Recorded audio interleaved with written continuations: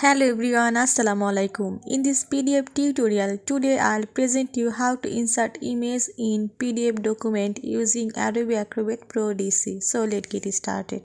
I open a PDF file and in this PDF file I insert an image in this section. So I go to Edit PDF and then you can find here Add Image option and select this.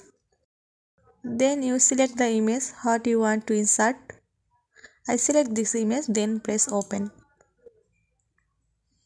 Now you can insert this, just click and insert. You can resize this image, just drag the corner,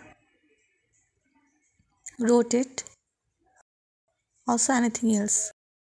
Then I can insert another one, just go to add image, then select here this one image,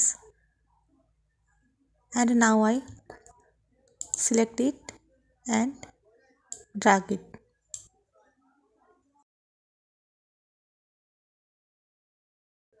And resize this image. Now press close.